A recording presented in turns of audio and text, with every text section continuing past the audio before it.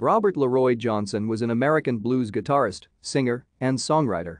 His landmark recordings in 1936 and 1937 display a combination of singing, guitar skills, and songwriting talent that has influenced later generations of musicians.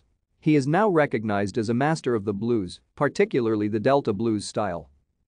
As an itinerant performer who played mostly on street corners, in juke joints, and at Saturday night dances, Johnson had little commercial success or public recognition in his lifetime. He participated in only 2 recording sessions, one in San Antonio in 1936 and one in Dallas in 1937, that produced 29 distinct songs recorded by famed Country Music Hall of Fame producer Don Law. These songs, recorded at low fidelity in improvised studios, were the totality of his recorded output. Most were released as 10-inch, 78 RPM singles from 1937-1938, with a few released after his death.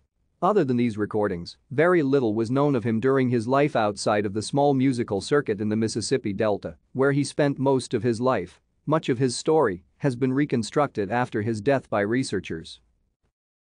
Thank you for watching. Like and subscribe if you would like to view more of our videos. Have a nice day.